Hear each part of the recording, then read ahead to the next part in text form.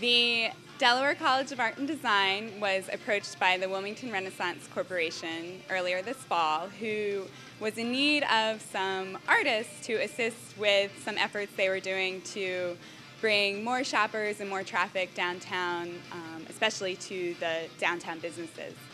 And it just so happens that DCAD students are required to do community service throughout the semester.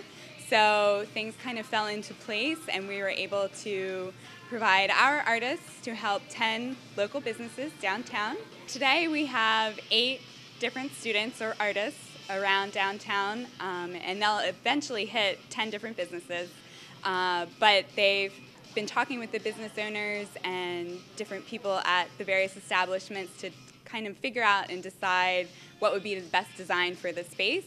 So they've come up with some really fabulous holiday designs and decorations for the windows that more or less complement what's in the windows or what's going on in the business.